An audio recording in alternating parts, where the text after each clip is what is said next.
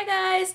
Welcome back to Anime Appraisal. Jean here, and I'm here to bring you another anime review. Yes, I know, finally. Now the anime that we're going to be reviewing today is called Fuuka. Now Fuuka is a 12-episode anime series that just finished airing in Japan a couple weeks ago. Now the genre, it consists of music, drama, and romance. And coincidentally enough, I'm excited that I'm reviewing this because it is the sequel to Suzuka, which I reviewed about 6 years ago. So if you guys want to check that out, you can go watch my review of Suzuka and then come back and watch Fuuka, or you can just watch this review because it really doesn't matter. Before I get into the review, I wanted to give you guys a little breakdown of how this review is going to work. Now, about a month ago, I made an impression on Fuuka when it was about 6 episodes in the series. So about halfway through, I did an overview of how I felt about the series. So what I wanted to do for you guys is bring the Jean from the past back in, and you can see what her thoughts and her reactions to Fuuka was about halfway through the series. And then I'm gonna come back in and I'm gonna tell you guys how I feel about it now. Was I right? Was I wrong? I thought this would be a really cool experiment because I had the footage and I coincidentally watched Fuuka without knowing that it was Suzuka's daughter, so I thought this would be a great thing to see. You see two different elements. You see like the Jean of the past and the Jean of the now. And it's cool, and I'm bringing it to you now. Now Fuuka is your typical high school girl with blue hair, very energetic, inspiring, somewhat tsundere soon, just a little bit, maybe just a little. And then you have you, which is actually our main character, the protagonist, who's a very shy, quiet introvert who is always on his phone on Twitter. One day, you and Akitsuki, Fuuka, happen to meet. Of course, panty shots were shown and beatings were thrown around, but the series kind of carried on how Fuuka and you kept coincidentally bumping into each other, and then they kind of got to know each other. You kind of found out that Fuuka is really good at track, I guess like her mother Suzuka, and she didn't want to join track, she wanted to do music, she wanted to start music. And she is totally inspired by the Hedgehogs and this new famous singer called Koyuki Hinashi? I don't know, we're just gonna say Koyuki for now because I know her name is Koyuki for sure. But anyway, it so happens to find out, as my cat's walking by, that you was childhood friends with Koyuki. And oh no, I'm sorry, this isn't really a spoiler, but it's so obvious that they both liked each other when they were kids. Now, the series kind of plays on as Fuuka finally persuading you and this other boy named Makoto, which the only thing you really know about him is that he's blonde, beautiful, and that he's gay. You really don't know anything else about him. But she decided that they all should start a band. So they all go away to a beach house where they coincidentally bump into the famous members of Hedgehog. Oh my god, crazy, right? And then, Fuuka finds out that Koyuki and you are friends, and then she gets mad because she loves Koyuki and he never told her because he's an introvert, didn't want to tell her. But anyway, the series kind of plays out basically with Fuuka, you, Makoto starting a band. And let me tell you this, they're all completely new at it. Completely new, they don't even know how to play instruments. But it seems like this series, everything's kind of just given to them, almost like a lucid dream. So it's like all these members of Hedgehogs hook them up with instruments, lessons, a studio. They happen to be like spectacular at the first time they even played instruments. And I'm just like, okay, this is just too good to be true. So it's sad, but I would say overall, it just feels like the series is very mediocre, very shallow. The script writing, it's like in all the airtime, most of it is just like, or like the supporting airtime, it's like, oh, so what do you want to name our band?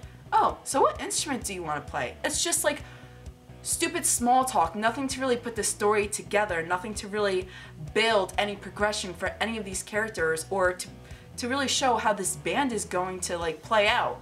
All of a sudden it's just like, oh, we don't need practice, we're just so freaking awesome the way they are. And it just feels really unbelievable to me. So I would say like halfway through the series, I'm kind of saying the series is kind of like meh. It's just meh. It's not really exploding to me like, oh, this is awesome. There's not a lot of intricate things going on at once. To be honest, there's just this obvious love triangle that you doesn't see because that's just how most introverted characters are. They just don't see what's going on. And music is really just like the supporting background of the show. So I don't know how I feel about it, but I'm gonna keep watching it only because I do want to see if they will try to add the intricate parts of how they struggle in their band, because shouldn't there be some kind of struggle in any series? Don't you need a climax somewhere? Like, the art style, I like it, it's cute. The music, it's good, but like, you know, it's kind of off sync when they do their one performance with the one song that's the opening theme. So it just kind of feels meh. So I'm just hoping that with the 6 episodes they have left, they can kind of mend it together where it would at least be nice to approach a second season if they're going to do one. Okay, so I hope you guys enjoyed your trip back in the past, and now we are back in the now. So, now that Fuuka has ended, I have to ask myself, did the latter half do what I had hoped?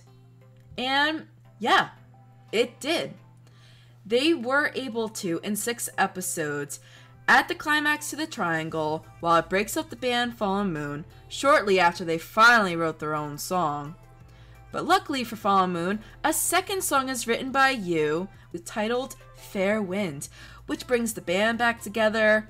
Yu's inner struggles and introvert lifestyle begin to fade, and he also finds his passion in music, and everyone lives happily ever after. Besides giving a decent setup for another season and adapting more variety in this rock band towards the latter half, I must say, it does not justify for the big slag of nothing but a second-rate, musically involved fairy tale that Fuuka came out to be. I mean, everything happened in their favor. And the characters only prove that more, because the only characters in this show that really have any in-depth or any progression, if even just a little, would be the main characters, which would be Fuuka and Yu, and Koyuki, which is sad because I felt like Koyuki was the most mature and most fitting for her role in this series. She was the only one that got it right. Everybody else, I would just say, was a failure. And it's such a disappointment, because so many characters are introduced in this series. I mean, we have the band members from Hedgehogs, which a little backstory was given to, nor anything accomplished from them except in the last episode. And that goes the same for the Fallen Moon, which reminds me, the characters, the ones that should have had a lot more in-depth and not been so unsupporting. Why don't we just talk about them a little bit? So we have Nachi, who was an X-Track player who decided to become a drummer for the band. And then we have Makoto, who's the tall, blonde, and charming homosexual who plays the keyboard. And then we have Sarah, who is a professional guitarist who is also the younger sister of Hanashi, who's the guitarist of the Hedgehogs. Now these characters, even though they are so engrossed into the series and they have so much screen time, they are barely involved, nor do they seem to bring emotion or depth into the series at all. It's just disappointing to throw so many characters at somebody that gets no justice or substance added to the series. Besides the characters laying a very flat line for that field for me, I guess I'll talk about the animation.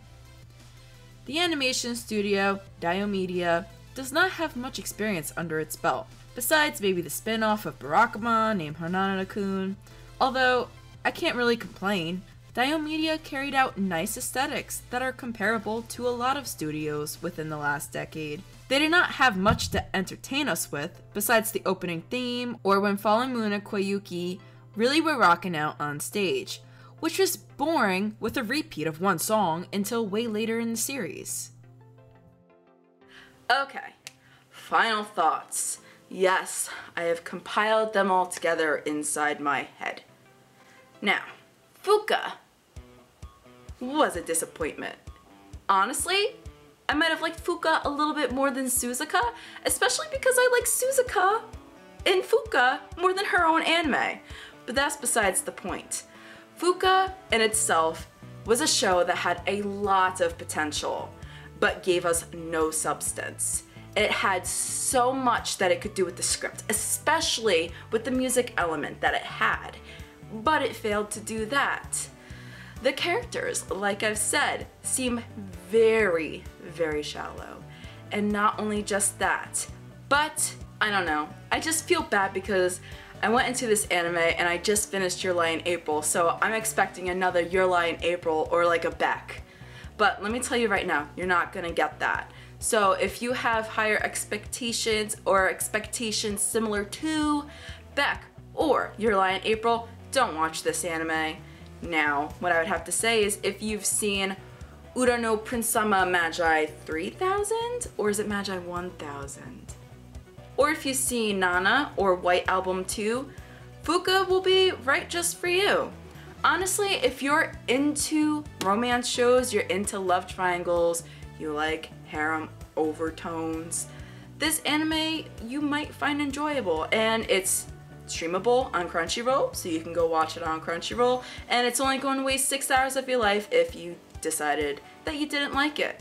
But again, I would just like to say that no matter what, I just wanted to show the good and the bad of the show. I know the show was dropped by a lot of people, and I kind of thought it was really dumb also, and I was pretty close to dropping it, but I want to see the good in things. And for me, I just don't want to say it's a horrible show because they did try and they did put effort into it, and you never know.